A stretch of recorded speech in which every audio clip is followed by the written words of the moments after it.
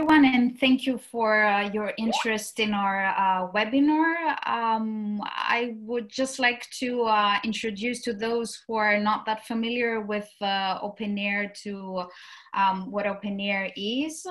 The open air's mission is to shift the scholarly communication towards openness and transparency, and thus facilitate innovative ways to communicate and monitor research.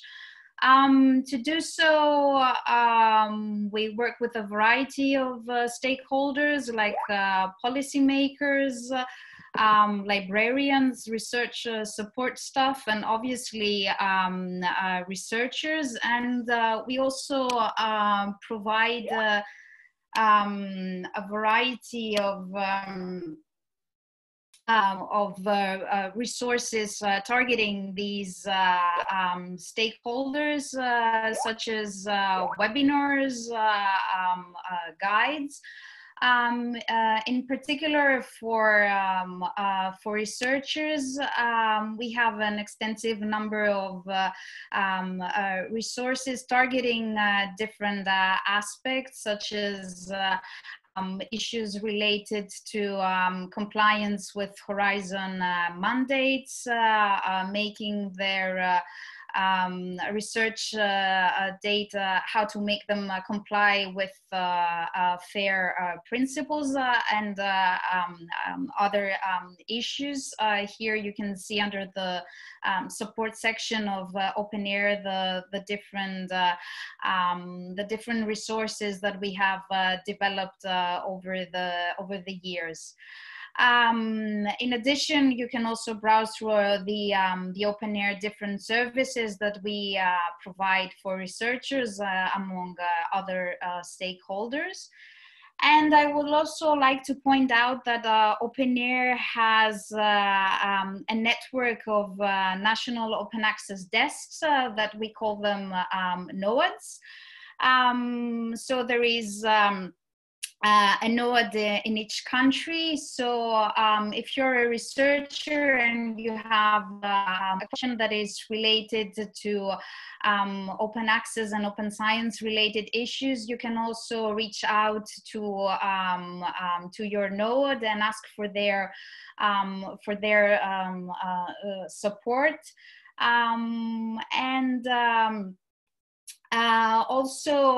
This is a webinar that takes place in the context of the policy and legal task force that has been developed within Open Air. The policy aspect mainly targets policymakers and aims at assisting them in developing and adopting open science policies. But in terms of the legal part, we have also developed a number of resources to support researchers. And this is why we are also we have decided to organize this webinar. Just to introduce our speakers. So the first speaker is Thomas Margoni, who is a senior lecturer in intellectual property and internet law, and co-director of CREATE at the School of Law at the University of Glasgow, where he also convenes the LLM program in intellectual property and digital economy. Thomas' research focuses on the relationship between law and new technologies, with particular focus on the role of the internet as the new medium to access, create, and disseminate knowledge in the information society.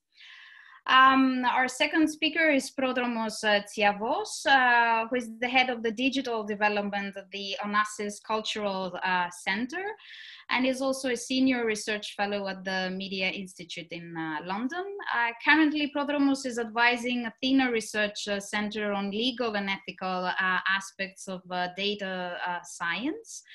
And he has also Worked in a variety of national and European institutions, such as the National Hellenic Research Foundation, the European Commission, the Special Secretary for Digital Convergence, among others. And our third speaker is Jacques Flores, who is an information and research data management specialist.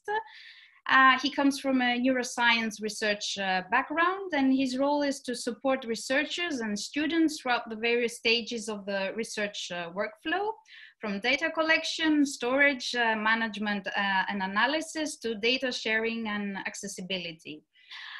Jacques is also a certified information privacy profession, which allows him to help researchers who handle personal data as part of their research. So that's it from my side. So I will now give the floor to our first speaker, Thomas Margoni.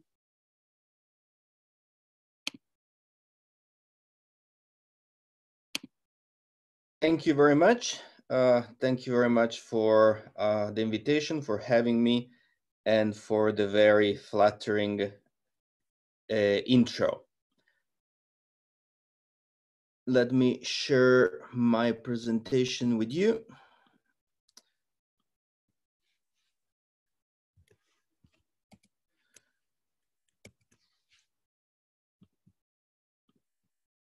Okay, so hopefully you are all seeing my full screen slides by now. Again, thank you very much. It's great to see so much interest in our legal and policy webinars. I like to think that you're genuinely interested in a legal aspect connected with science. It's not that you are so terribly bored to stay home that even a legal seminar may be interesting. But we'll try to do our best to meet your expectations. So as Marina and Gwen before mentioned, I will start by offering you a brief overview of how copyright law treats data. This means that my presentation will focus mostly on aspects connected with ownership, and will focus mostly on what we call non-personal data, whereas Prodromos and Jacques' presentations will focus mostly on personal data. So this is the first big distinction that we need to make and that lawyers makes when we discuss data, and it's important to keep this in mind because for researchers, for non-lawyers, often data are data that needs to be used or reused or shared or analyzed, and you know, the way in which the law classifies this data shouldn't represent an obstacle, which unfortunately most of the time is. So I will offer you a brief overview of, as I said, of the concept of data ownership. Again, this focus mostly on non-personal data, so on data that does not identify individuals. And the question, the main big question here is whether this data is owned by anyone. So from a corporate point of view, the traditional answer would be no. Data as such is not protected. The specific wording of international and national copyright instruments usually replicate more or less what I report in this slide. That is to say, ideas, procedures, method of operations, mathematical concepts, etc., are not protected by copyright. What copyright protects are only original expressions, intellectual creations, we could say. And as a consequence of this, factual information and data as such failed to qualify for copyright protection. This does not mean, however, that there is no protection whatsoever from, we could say, property or quasi-property point of view. There are other areas of law that may offer some sort of protection. And this could be trade secrets, contracts, data protection, which we will see in the second part, public sector information, etc. However, these forms of protection or of regulation do not commonly meet the higher standards of copyright.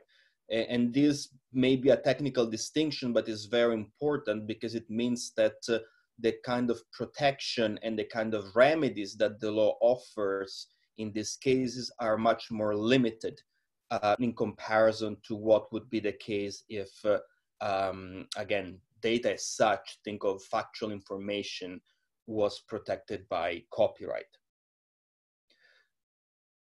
What about databases? Because we know that I just told you that data as such is not protected. This may be surprising, is in fact usually when I give live presentations and I see the faces of the audience generates you know, sentiments that go from surprise to outrage, because after all, you as researcher probably spent a considerable amount of time collecting this data, and it's yours because not only the effort that you put in collecting them, but also because the way in which you did that reflects somehow the kind of a scientist or researcher that you are. A different researcher would have collected something different.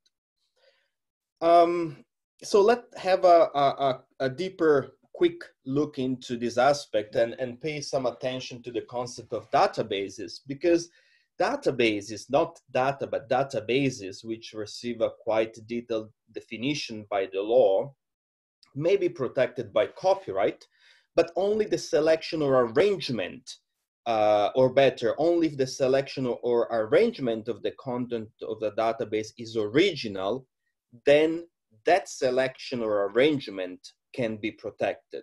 This means that the structure of the database is protected by copyright, not the content. So if we have a database of items that are in themselves protected by copyright, think of a database of journal articles, then both the selection, if original, and the content, the journal articles, are protected by copyright. But if your database is composed by elements that are not in their own right protected by copyright, think of an Excel spreadsheet that includes temperature measurements over the past year 5 times a day, then the structure might be original and thus protected, but the content is not protected. Even if the structure is protected, the content is not. And that's a first thing to keep in mind. In Europe, and only in Europe, however, there is an additional right, another layer that protects the content of the database. Not the single datum, but only substantial amount of data.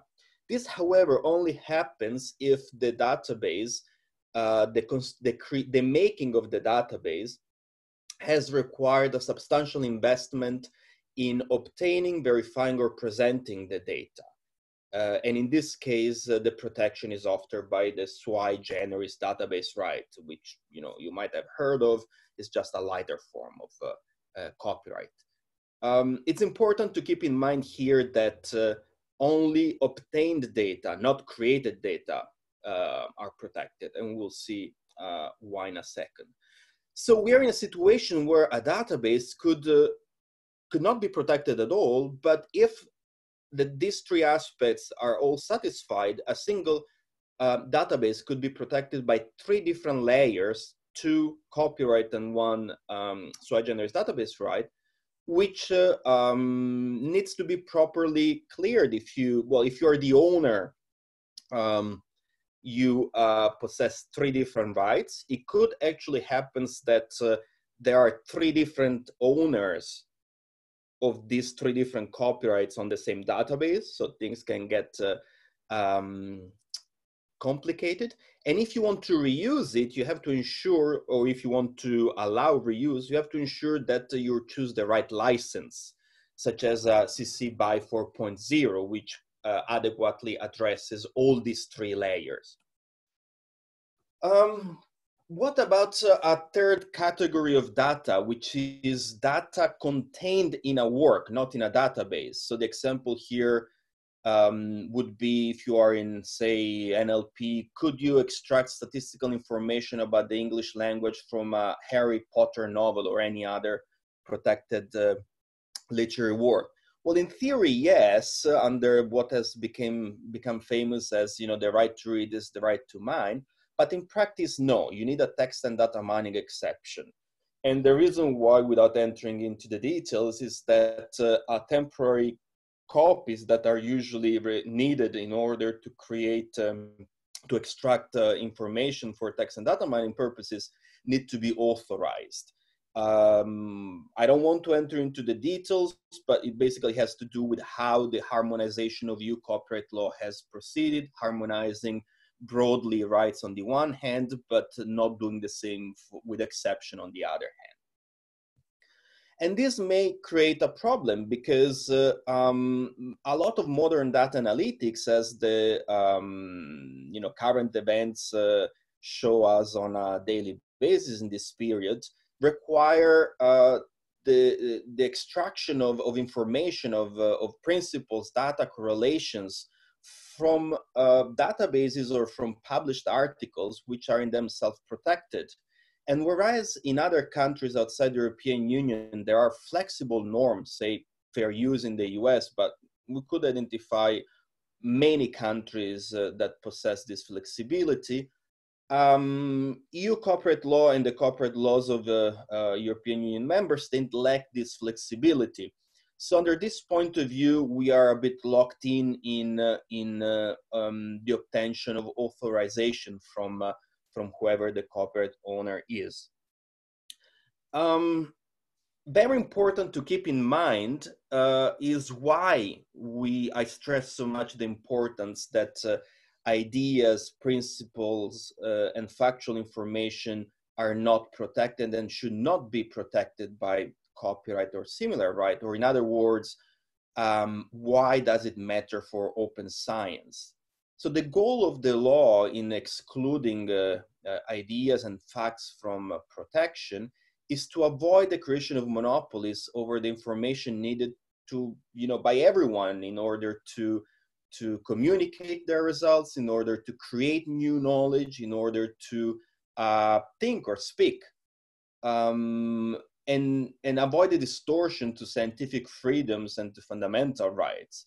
The same, it's applicable to the protection of databases. On the one hand, you don't want to protect created data because this would create single source databases, which are dangerous for the circulation of knowledge. On the other hand, the EU law, at least the underlying idea, is to protect, to offer some sort of limited reward to the makers of databases for obtaining the data, because this would somehow justify the investment that they had to make in the obtaining of the data. So in the creation of the database, not in the creation of the data. This is a database directive, not a data directive. And this balance is very, very important in order to ensure that everyone can have access to this knowledge, to this information, but also everyone can verify, reuse, and replicate this knowledge. And we all know how important it is, the verifiability and replicability of scientific results in this specific moment, but also in general. We all know the crisis of replicability that hard sciences are suffering. So I have a few other slides. Here I have a few examples regarding the text and data mining exceptions in the way in which they are implemented under UK law and in the way in which they have been implemented in the European Union Corporate and Digital Single Market Directive, which will be implemented into the laws of European Union member states within a few months. It is a limited one, so just to be very, very brief, the idea is that not everyone can text and data mine. but only research institution for research purposes or for non-commercial purposes. There are different combinations. I'm happy to discuss this further in the Q&A if this is of interest.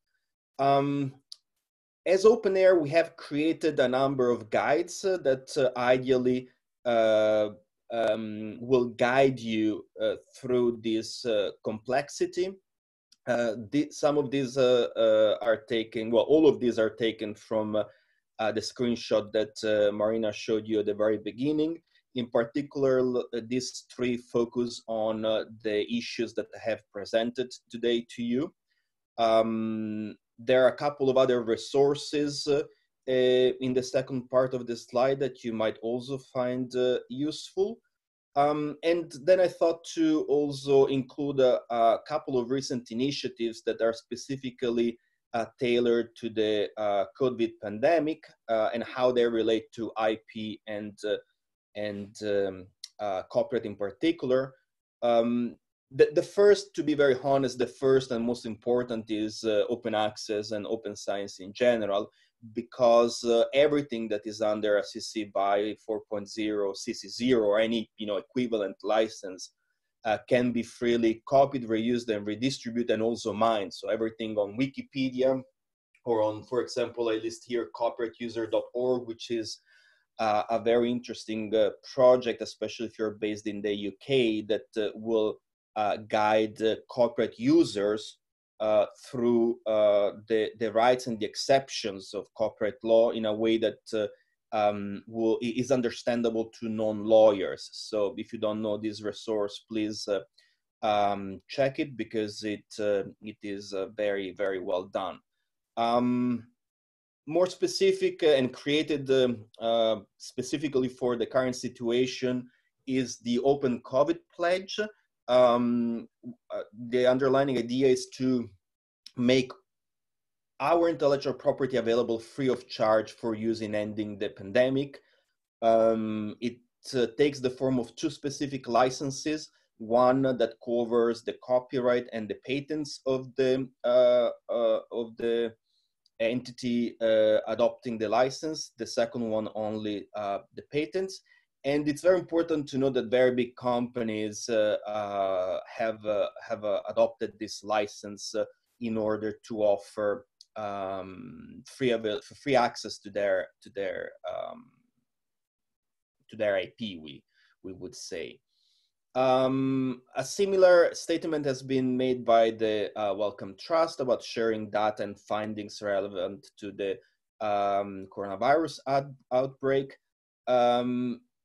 It should be clear at this point that all these initiatives have to somehow come from the right holder. Copyright works in a way that is automatic. So you are automatically the copyright owner, and automatically all rights are reserved. And this is how copyright works. So it's very important to, on the one hand, choose the right licenses, because otherwise everything cannot be reused. That's one of the main obstacles that copyright creates in our digital and interconnected world nowadays. So a fourth and last link is to a pledge that a number of us corporate scholars have made to the WIPO, because we need to build more flexibilities in the current copyright system. Flexibilities could take the name of free uses, of exception, of other type of uses that do not require a prior authorization, because this is one of the lock-in factors that slows down research in many fields, and this happens in the EU much more than in other countries. So it's also a matter of EU competitiveness in this field. I hope to have met the expectations in terms of time and interest. I thank you very much, and I'm very happy to take questions at the end of the webinar. Thank you. Thank you very much, Thomas. I think that we can now proceed with our second speaker. So Prodromos, the floor is all yours. And just as a reminder, you can write your questions at the Q&A box. Thank you very much, Marina. And I'm really glad to be here and be able to actually give this presentation. This is in relation to General Data Protection Directive and how it is applicable in the open science context.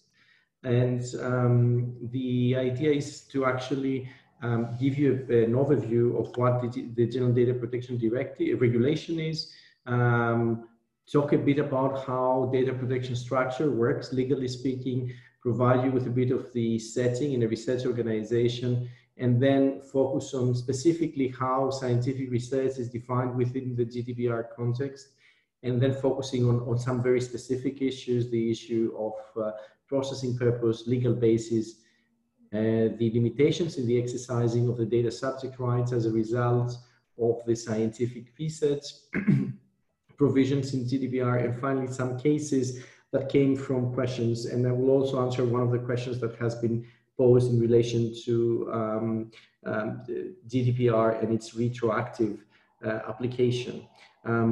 This presentation actually builds on a previous presentation which we did in the context of these webinars, the How Open is Open, but it contains much more information, and we will go through the slides without going in all detail, but you can find the presentation available, and you will be able to use it also as a key kind of guide in relation to open science and GDPR. I always start with this, going back to the title of GDPR. The whole idea of the regulation is to actually enhance the free movement of data within the context of the digital single market.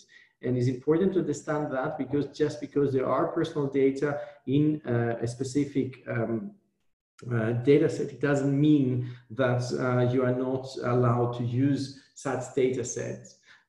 This is also reflected in the way in which any data protection scenario works. So you have the range of personal data which are to be processed and probably contained in your data set, and then you define the way in which the data, these personal data, are to be processed, the purpose of the processing, and finally the legal basis for such processing. Here we have to pay particular attention to the legal basis, because we need to provide specific legal basis when we have special categories of data, what we used to call in the past sensitive personal data. And at the same time, we need to make sure that the legal basis covers your work. And this is really important, because as we will see in the life cycle of a data set, this is something which is in the life cycle of a data set, this is something which is may change. So the purpose of processing and the type of processing may be changing as the time passes. We go to the next slide. A setting, and we've covered that in the previous time we spoke about GDPR. There are different ways in which personal data are processed within a research performing organization.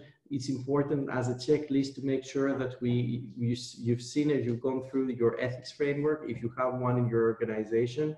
But it's also important to see within which context this thing happens. So within whether this is in the context of an EU or collaborative project. And there it is important to see which are the ethics and data protection requirements from the grant, your national law, and I will return to that, because we have variations in the way that GDPR is applied in relation to the data subject rights, depending on national implementations.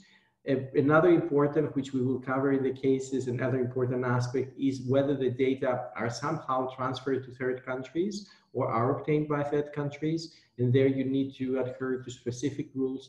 And finally, you need to see which are the conditions of the call to which you're answering, because they may be adding, providing additional ethical requirements.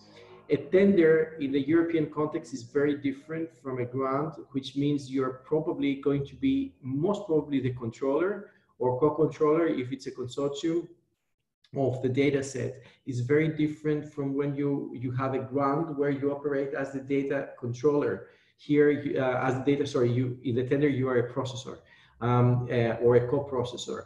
If it is a grant, then you become a controller, because in the tender you're probably processing on behalf of the European Commission. Again, in a collaborative project, you need to see who is going to operate as the data protection officer for the consortium, not just for the research performing organization. And if there are multiple laboratories in your university or in your institution, also how have you structured the DPO? What is the DPO structure within your ecosystem? And finally, if there is an ethics committee, whether you have passed through such a committee. Now, how is scientific research defined? This is quite crucial for us because most of the work we do would be qualified as scientific research. The most important article is Article 89, which provides the main framework, but there are multiple other recitals and articles within the GDPR which may be useful to you, and we'll go through them quickly today. Scientific research normally falls under what we would call the broader public interest legal basis. So it is a legal basis for processing lawfully personal data, which very much is in the family of what we would call public interest reasons, which means that in principle and as a starting point, you will not need to obtain consent, although you will need to inform your data subject. And I understand this is not what is going to happen in most of the cases, because you will need to obtain consent, either because you're going to be in practice using some kind of processing some kind of special category of data, or because you are going to be you will have to go through an ethics committee, and this requires consent. But public interest is the main legal basis. Very frequently, again, because we don't obtain data only from the field, but we obtain them from third sources, scientific research, processing personal data within the context of scientific research may amount to what we call further processing, or this is how it is defined in GDPR, but we also call it reuse, or further use, or repurposing of the personal data. Whatever you do with personal data which are into the context of scientific research, GDPR allows you to do quite a few things. However, you always have to have technical and organizational measures in place. These are the law gives us two examples, the regulation gives us two examples, data minimization, and it tells us that this could be done through pseudonymization, but in any case, this can be done and has to be done only to the extent that it doesn't affect your research objectives. So if your research requires you to know who the data subject is, or the publication of it requires that, then you may not have to go through a pseudo-pseudonymization stage. In terms of special categories of personal data, again, they fall within the broader legal basis of public interest, but there you need to make sure that you add three more elements. The category or the processing of such data has to be proportionate to the aim pursued, which means again, it goes back to what you can do with this data. Do you really need them to be as personal data, and do you really need to publish them as personal data?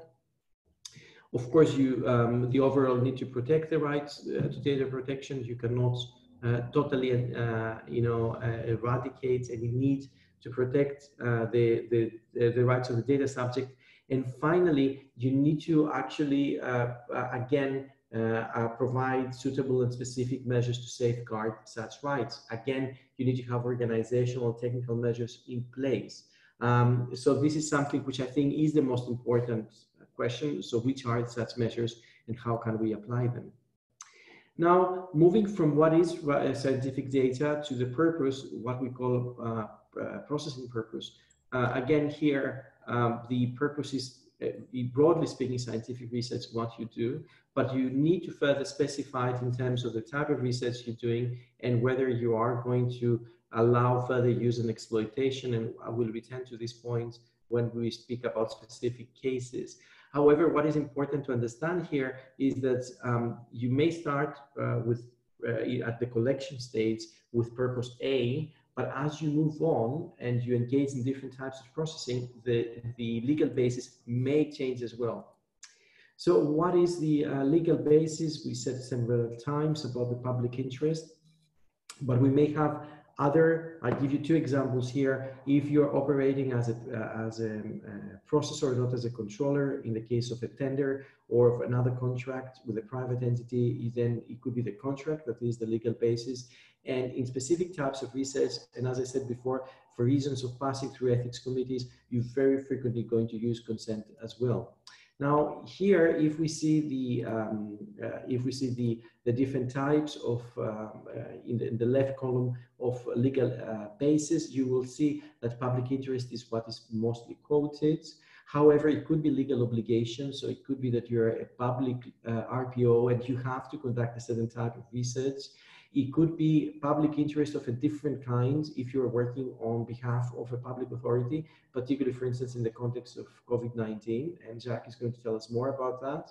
But it could be also that you're contractually bound and you operate in relation to, let's say, pharma, or it could be that you have obtained consent for all sorts of reasons. Legitimate interest, which is also one of the questions I have received, I think it is the one for research, which is the least possible to use. First of all, because you cannot have legitimate interest when you actually have as your legal basis public interest or legal obligations. And finally, because there is no reason why you should go for these kinds of legal justification when you have much more powerful tools at your disposal. As I said before, it's important to trace the life cycle of the data and see how the legal basis and purposes change. For instance, I may want to conduct a statistical research in order to develop some, to write a paper on epidemiology. So that was my purpose and legal basis A. But as these data are to be preserved, it could be that I preserve them not just because I did this research, but because this was a European project, so I may need to preserve them for reasons of auditing. Or it could be that I need to update them for reasons of, let's say, corporate policy, or I need to update them for legal reasons in my own jurisdiction. It means that the writing, let's say the updating or the preservation of the data is done on a different legal basis. Finally, it could be that I share this data, again, for different reasons. It could be because of COVID-19 that I need to share the data further because of a legal obligation, if such obligation exists. So what I want to say is that every time you're examining a processing type and whether you want to assess whether you are compliant with the GDPR, don't do it in abstract, but try to see the processes that the data are subjected to in the course of their life cycle. Now, what is important also here is to understand that the General Data Protection Regulation provides a lot of exceptions in relation to how the data subject could perform her rights. And let me go through them more specifically. The first thing is that the rights of the data subject to be informed is limited to the extent that these three conditions are satisfied.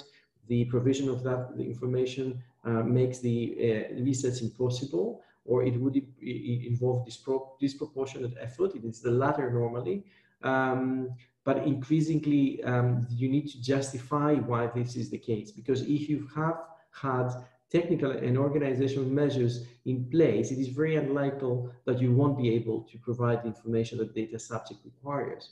The second thing is because that would impair the achievements of the objectives of scientific research. Again, here you have to make a very powerful argument how you will do that. And again, I think it's very difficult to actually satisfy these conditions and at the same time be compliant to your ethics framework, especially the ones we've seen in different universities and research performing organizations. And finally, in all cases, when you don't provide this information, you would still have to make sure that the legitimate interests of the data subject are somehow protected. So it means that there needs to be a lot of emphasis on the protection of the data subject. In terms of the right to be forgotten, the right of erasure, the only way in which you can retain this data is if the erasure of the data would actually totally impair the research. So you need to make sure that there is reason why this data need to be out there. And finally, similarly, the objection is when I can hear it would be a balancing exercise. Whoever is to actually understand, make an assessment as to whether you should allow the data subject to object or not. Really, you need to be very clear that there is a bigger research interest, and on that basis, actually to disallow the data subject to object to the processing of the data. Finally, what is interesting, and this is where you need to check your national legislation, is that in terms of access by the data subject, rectification, restriction of processing, and again, the right to object, there will always be the possibility for the member states to introduce further derogations. So they could provide their own rules in relation to these 4 categories of exercising the data subject rights. So I strongly suggest you actually go and consult your national legislations in relation to that. What is important is that when we have reuses of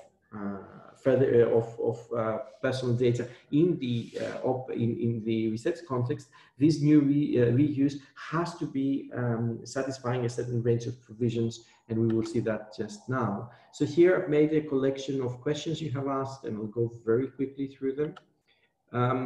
The first one is the case when you actually harvest personal data from publicly available resources. In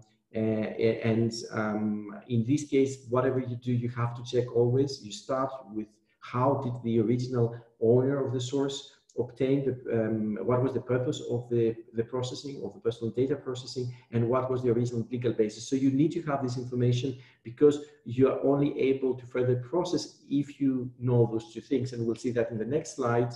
In addition to that, you have to go back to the data subject and notify her about all the 7 elements that you see here. Now, more specifically, if you want to repurpose, to reuse the data, there are 2 scenarios. You are further processing data which has been obtained for, let's say, reason A, and now you're doing it for scientific research objectives.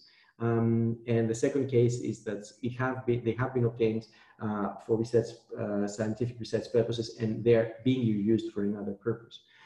In the former case, you're in a rather fortunate position, because you actually, the regulation provides you with, as we saw, a lot of reasons why you could process them.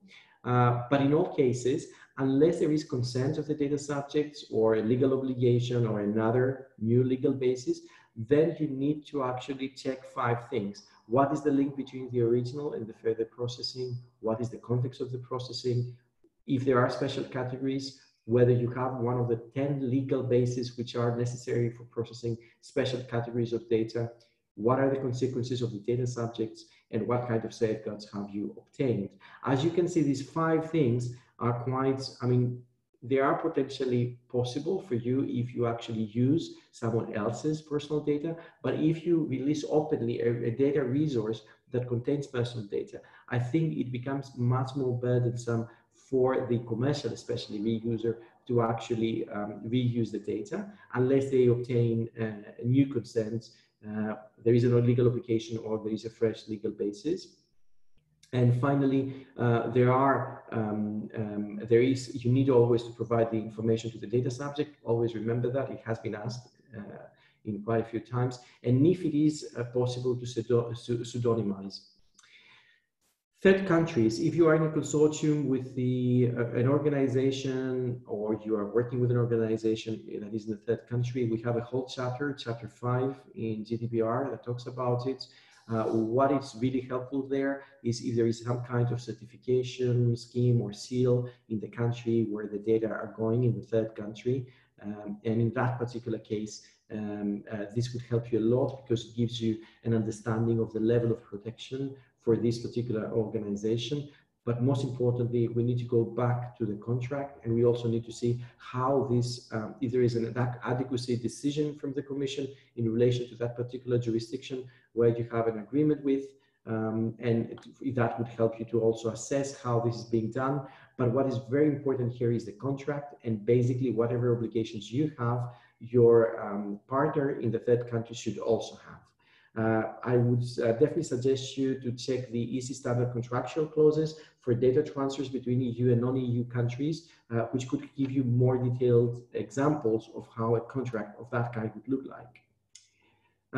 Another question, someone collects it for legitimate interest, as I said before, a rather weak legal basis, and you want to do a secondary research use, you definitely need to notify. And the objection process, you need to notify in accordance to the elements found in Article 14. We talked about them before, but you need to certainly provide an opt-out process. We always suggest that people that actually reuse such data, they send an email to the possible data subjects and make sure they have a form or a very simple way in which they can withdraw consent or object, actually not withdraw consent, object to this secondary use.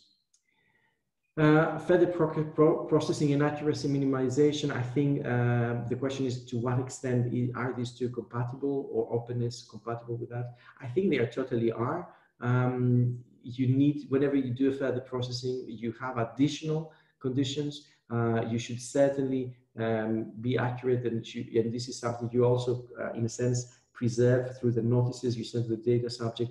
You need to minimize, and you could do that both through minimization of the necessary fields. So it has to be certainly linked to the purpose of your research, and if there is any way in which you can pseudonymize or anonymize, the better it is.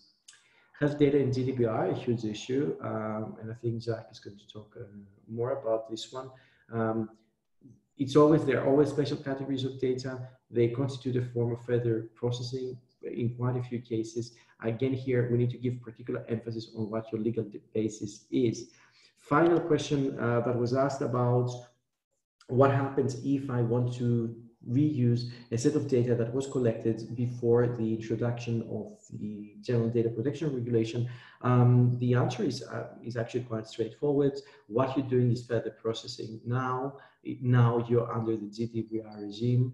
You have to go all through these processes, through all these conditions and steps I mentioned before, which have to do with making sure you notify the data subjects, and also making sure that you try to establish a link between what you do and what it has been done in the original stage of collection of the data. And unless you manage to obtain new legal basis, or you obtain consent, or you have a legal obligation. Thank you very much.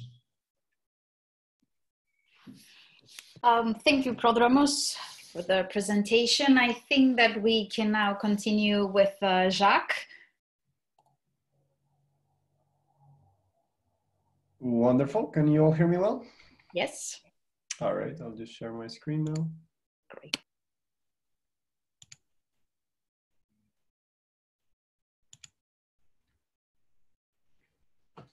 Here we go. Well, hello everyone. My name is Jacques Flores. As Marina already introduced me, I work for Utrecht University Library, and I'm a research data management consultant. So I deal a lot with research data management, but over the last few years, given the importance of it, I've delved quite a lot in the GDPR and how it affects researchers. And what I'll talk about today is a lot of the things that Prodromos has introduced, just a little bit how we apply it at Utrecht University and how it's been affecting us so far. So legal basis, this was already kind of covered in depth, but so we mentioned informed consent, legitimate interest of the controller, and public interest. So one thing that I wanted to mention about informed consent is that, yes, it can be our legal basis, but one of the reasons why it's always there, even if it's not our legal basis, is also because it meets our ethical obligation as a researcher, right? So it's something that must always be there regardless. When we talk about legitimate interest of the controller, we have recommended it a few times when getting data from social media. So basically when this information was meant for the public domain, it's one of the cases in which we could use this legal basis. Lastly, public interest. So Prodromos spoke quite a lot about this and how, you know, we are a public institution at the university, And I know of a few universities, many actually, that do use this as their kind of default legal basis. At Utrecht University, we actually use informed consent as our legal basis, mostly because of the ethical aspect of it. But depending also in the type of work that you're doing. So for example, for the DEPB just considered any research from COVID-19 as recognized as a important public interest. And as such, it would apply as a legal basis for any research surrounding it.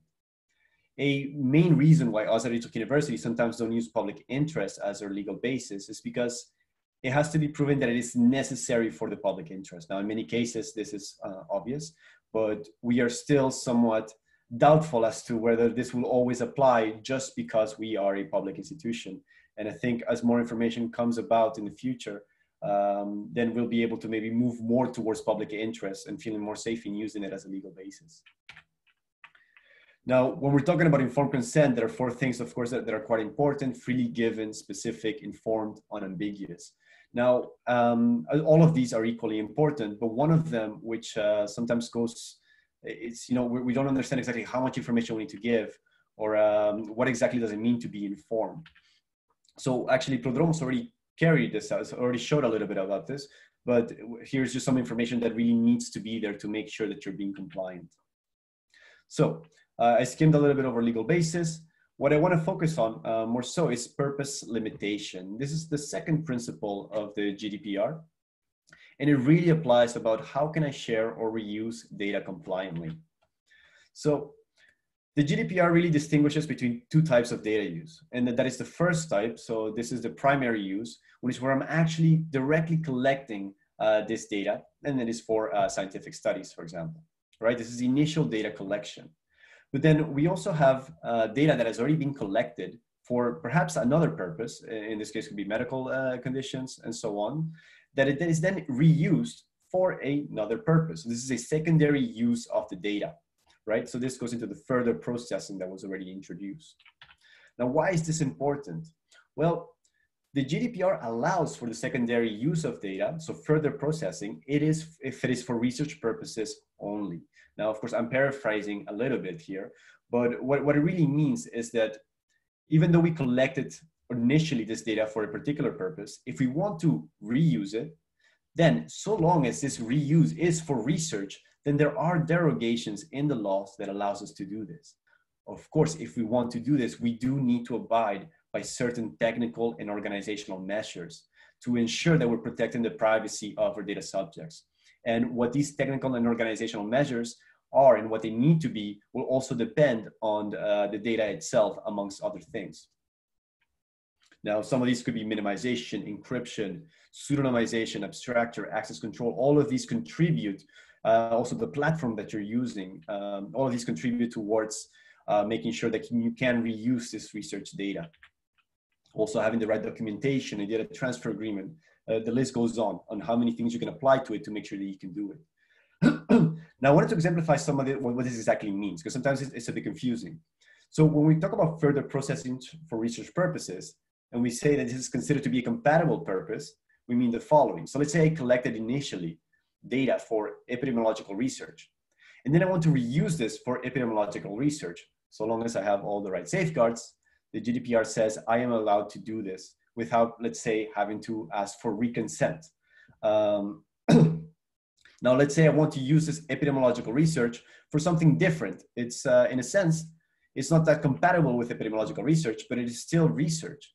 The GDPR is worded such that it also you would be able to do this as long as the proper safeguards and so on are in place. Now, where we have some problems is that, let's say I collected something for hormone research, and I want to reuse this for gender studies. Now, these are both research. You could find ways in which the GDPR says this is okay, so long as you have the right safeguards and so on.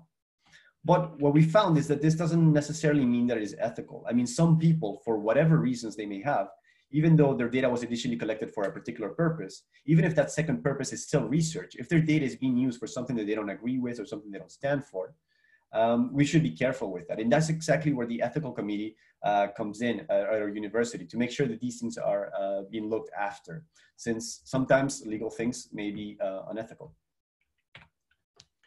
Now, all that being said, so there are ways to facilitate the reuse of research. within the GDPR. You know, this further processing clause is derogation for research. But even though you may not need re-consent in order to reuse this research, you still need to inform them. Now, Prodromos mentioned that there are some derogations. So if there is, if it involves a disproportionate effort to comply, then you can get away with perhaps not informing these individuals.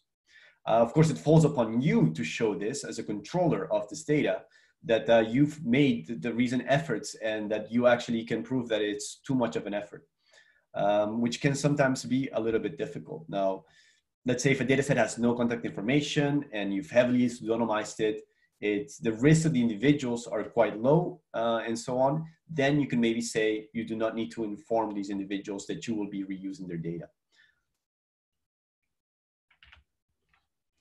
Now, on to sharing personal data. So let's say you actually want to proceed and share this data. There are ways in which you can formulate an informed consent form to be able to facilitate this. Now, like I said, at Utrecht University, we use informed consent forms as our legal basis. And some of the things that we always recommend researchers is to tell them, the data subjects from the get-go that there is a chance that you will be sharing this data for whatever reasons, right? Be precise and inform them as to the need that this happens in research, because not all of them are aware that this is a possibility, and allow them to say no if they don't want to. The next thing is to be transparent about what you will make available. Now, not all information is meant to be available to others. Not everything needs to be. So be granular. If you're going to give information about, let's say, impulsivity test scores, weight, age, and gender data, tell them that that is what you're going to be made available, and their names and perhaps other things that you are also collecting will not be for privacy reasons. Moreover than that, it also goes into making sure that you let them know what you're going to put in place, what privacy measures you're going to use to make sure that you're protecting their privacy, right? So maybe instead of just saying impulsivity test scores, tell them that it's going to be pseudonymized, tell them that their weight and age are going to be aggregated, that all of these things are being done to take care of them. Now, this is more also from an ethical point of view to make sure that you are letting them know exactly how you're protecting them, and let them feel at ease in consenting to do so.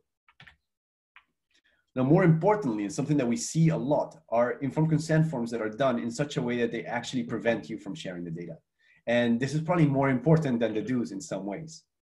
But one of them is to always avoid terms as fully anonymous. Well, why? Because it is actually very difficult to make data truly anonymous according to the GDPR. Their definition is very strict, such that chances are that your data under the GDPR is recognized as pseudonymous. And if you promise to share anonymized data and it's not fully anonymous, well, you can no longer do it since you actually made a promise about it. So it's better to be real and say, we will pseudonymize your data and share this than to just sell them a story that's just simply not true. Also avoid promises that you're going to destroy the data. If the data is destroyed, you can't possibly share it. And this is something that we see a lot. It's in a way done so as to convince the researchers, the data subjects, that their data is well taken care of, that the privacy is going to be protected. But oftentimes, you actually want to share this data. If you're going to destroy the data for whatever reason, be specific about it. Now, I know that when we have interviews, for example, we always say, make the transcript. And after the transcript has been pseudonymized properly, you can delete the audio file. Now, of course, you got to do this properly, but this is some of the ways that you can go about it. Now, we also have to avoid promises that the data will only be accessed by the research team. I find this in a lot of informed consent forms. Why? Because it sounds nice. But if we're sharing this data, we're not going to keep this promise. Just as simple as that. Now, how to share this data? Well, oftentimes it's much better to actually share the metadata about the project, and the data only be made available under restricted access, so that when people request the data from you, the requesters have to sign a data transfer agreement and then go over what particular things can be done or not done with this data as they become controllers. This not only protects your data subjects, it protects you as a controller and makes sure that things are going smoothly, right? It's part of the technical and organizational measures that you take to protect this data. Now, the basically takeaway message that I usually give researchers is that the GDPR asks you to be transparent. Transparency is key on how you're using this data and for what purposes. and also that it's okay to work with personal data, even sensitive data within the GDPR, right? There are derogations, there are ways that make it easier to work with personal data if you're a researcher, if your purpose is research, and to simply make sure that you understand what measures you're taking and that you're showing this to your data subjects.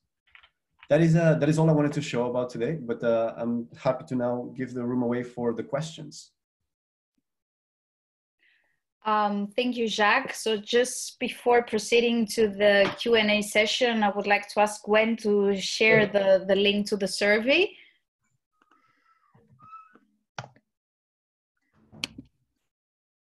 Thank you, Marina. It should be in the chat.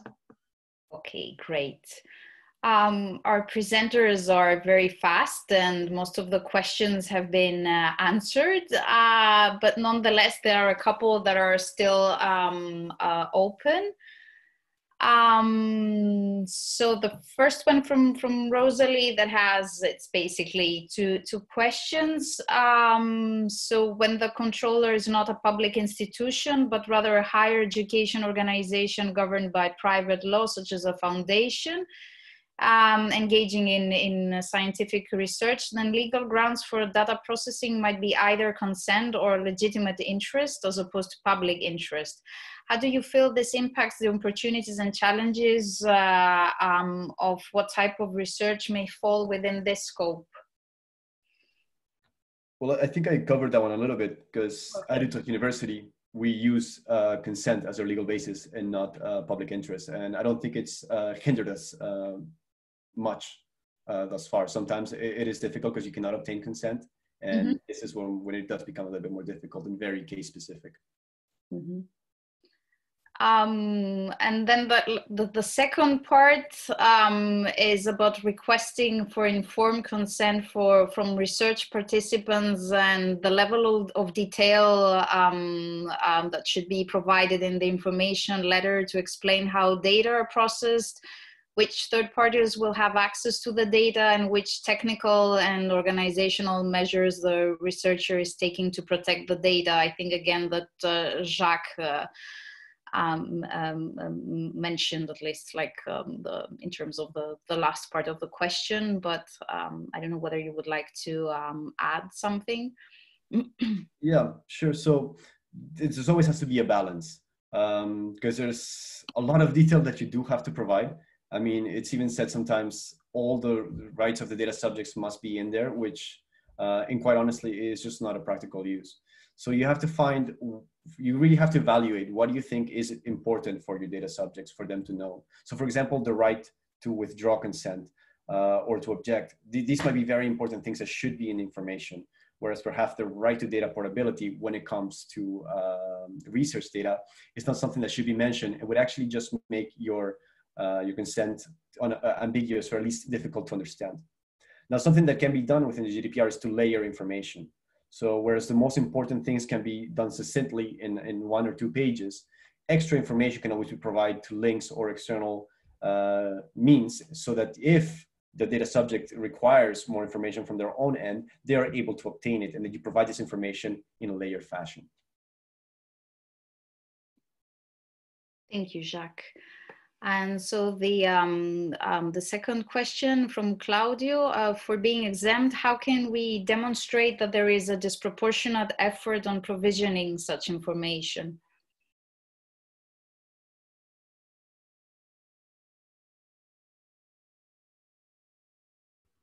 So from my end, I'm not entirely certain. So you have to demonstrate that you've attempted to.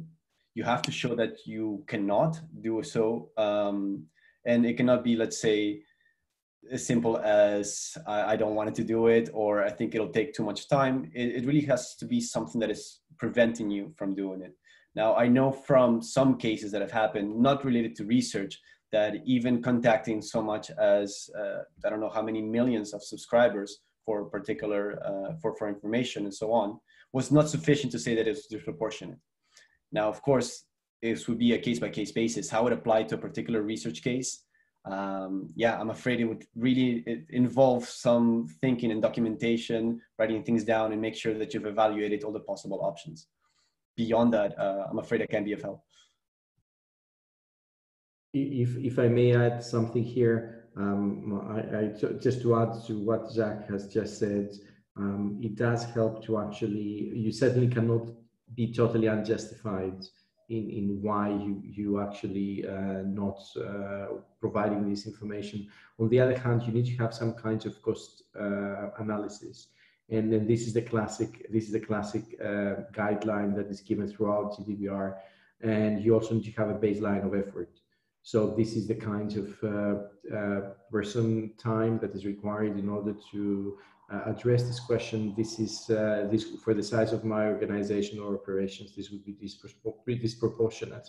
But I don't think there's a single answer to this. When very briefly in relation to the two previous ones, I think consent is something which we're very likely to see in a research organization for all the reasons that also Jacques mentioned before. I think legitimate consent, legitimate interest has to be very thoroughly justified in order to be used as a legal basis for research. And unless there is a specific case where this is something which is expected by the data subject, I wouldn't say that's necessarily the optimum legal basis.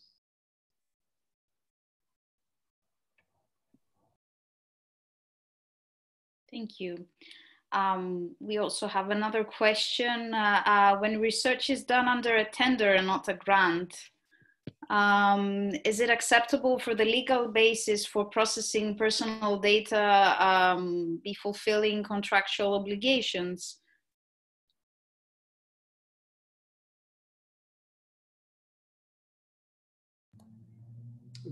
Jacques, can I take this one, or do you want to take this one? Go ahead.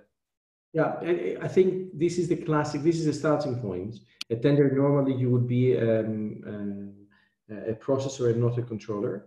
And you have to see what the terms of the tender were and what the terms in the contract are. So this is the basic, the starting point in terms of your legal position. However, it depends really on what exactly you're doing. So it could be that you're not necessarily operating as a processor, or it could be that you want to expand the ways in which you're going to be using the personal data. So it is highly contextual. I would say the contract as a legal basis would be certainly the starting point, and I would investigate other legal bases if required.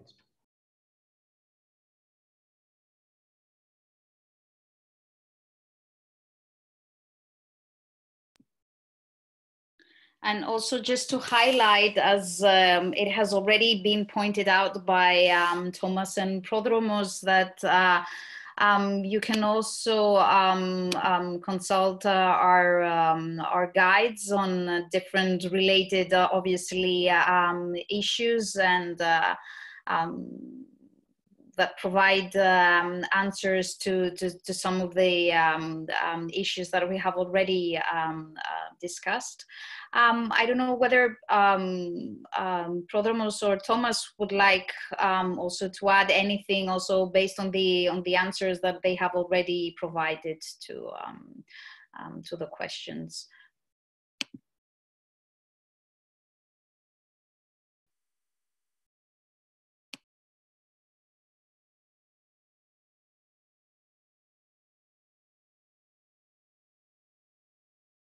Okay.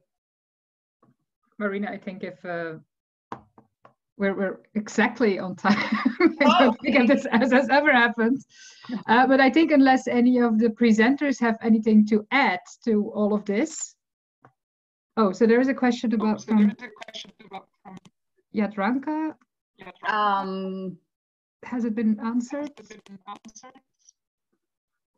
It's an open question. Can the author of the publicly available and published document ask metadata to be removed from the library catalog or repository?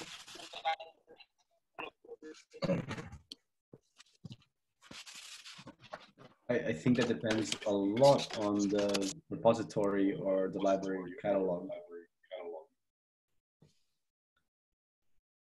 So it's not, I don't see this as a GDPR question, but more as whatever platform that you're using to deposit your data.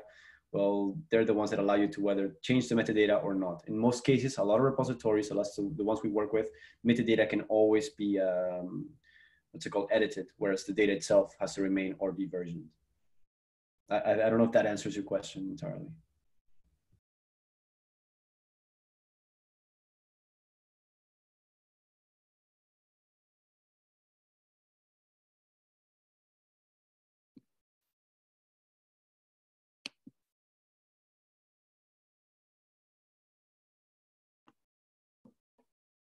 Okay.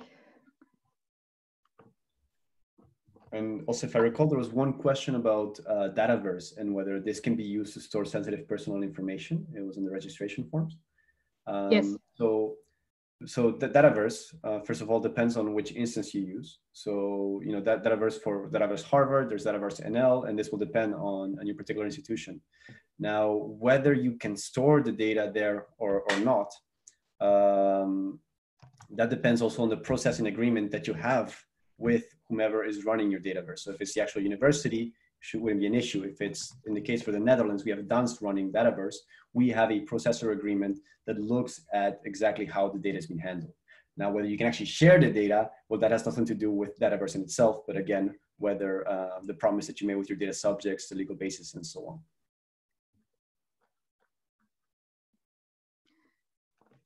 Okay, thank you. Thank you very much. What I would suggest is that we close now this webinar. And if any other questions, specific questions for one of the presenters you still have after this webinar, please, you can always email them to us and we will make sure that they will get to the presenters. So if that's okay with you also, Jacques and Prodromos and Thomas. Apart from that, I only have to, the only thing that remains for me is to thank our presenters for giving this very, I think it's a very challenging subject, and I think you all did a wonderful job in trying to explain it in, let me call it, human language. Thank you also for the examples, and I hope for all of the few participants that it was useful for you.